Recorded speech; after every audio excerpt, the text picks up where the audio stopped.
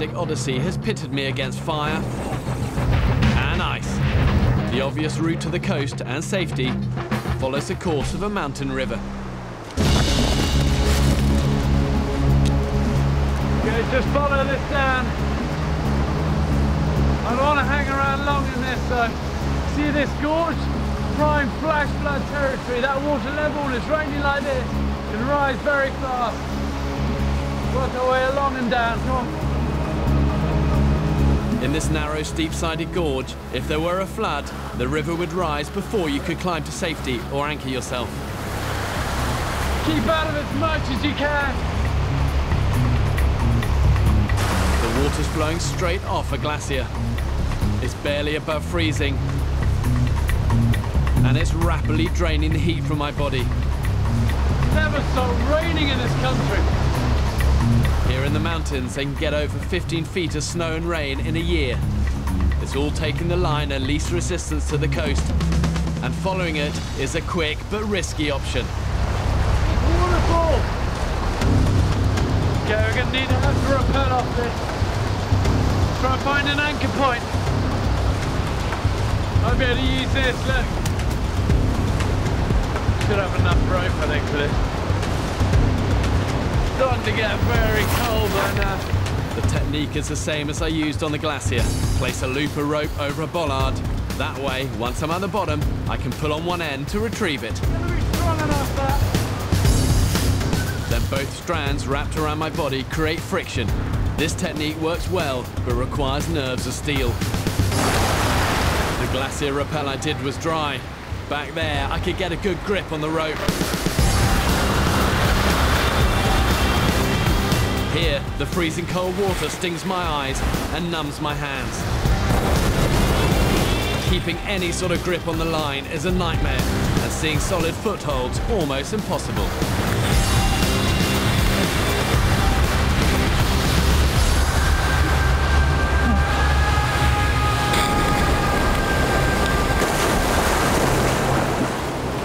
Get the rope back! If you're going to commit yourself like this, you need to be confident that you can keep moving forward. There's only just enough of it in that. Got a long old way.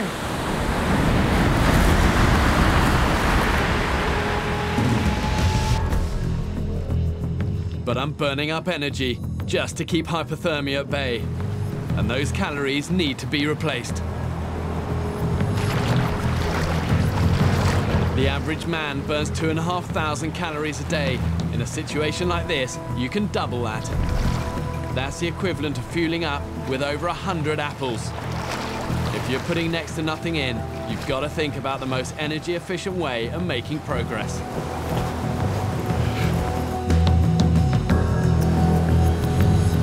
Do need to be a little bit careful following rivers like this, through gorges. You've got to weigh up the alternatives.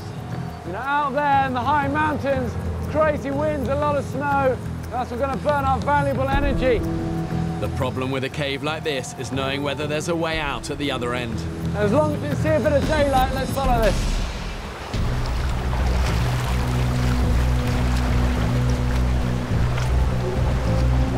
But at the moment, I've still got that shimmer of light. You see it straight down there. Let's get down to that bit.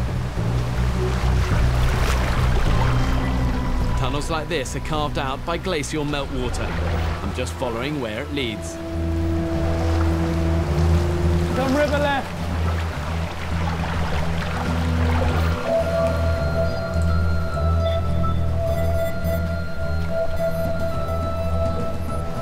That's a dead end. Keep going river right. At this point, with a 30-foot waterfall blocking any retreat, it's all about steady nerves. Panic now, and you might never make it out alive.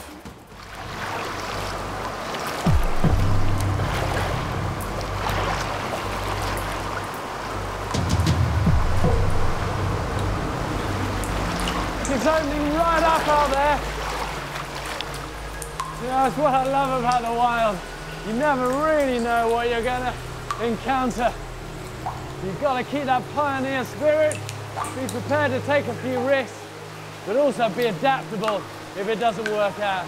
So this is good, it's taking right through the rock.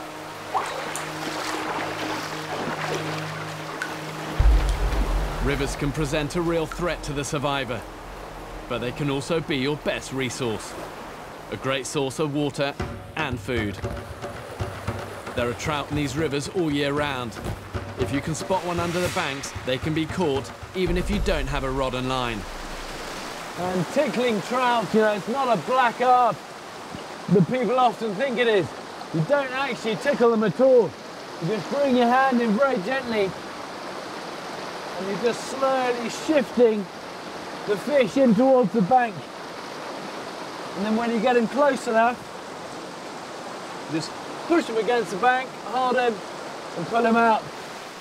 As the trout works the stream looking for food, it will hide from its own predators under overhanging banks like this. And then I should be able to bring him out nice and slowly, look. You just need patience. But in a river like this, that's going to be fine just to bite the head off that and eat it raw.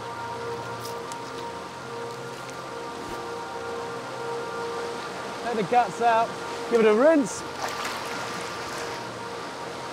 And that's fine to eat. That's just what I wanted. There are only about 130 calories in this trout, but every little helps. Good, okay, keep nibbling that on the way down.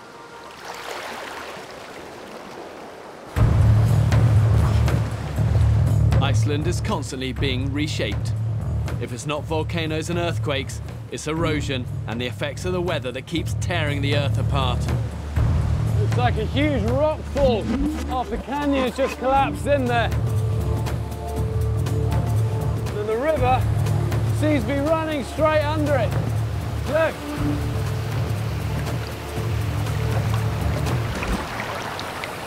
Yeah, that is not the way to go. The problem is, the side of the canyon looking very steep, look. This huge scar shows where the land just collapsed. There's no vegetation on it, which means there's nothing to bind the soil together and create handholds. Oh, this is what I mean, look. Try grabbing hold of that. And use this, look. Make a couple of little mini axes that I can just drive into this soft moss.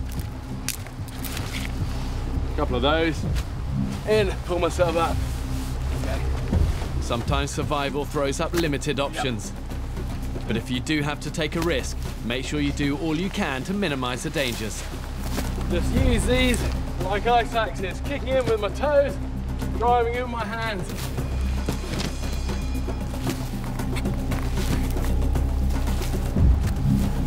Keep working my way up and out of this canyon.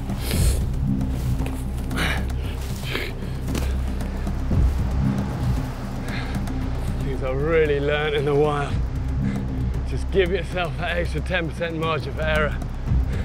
You know, you never know when something you grab is just gonna give way, like all of this stuff.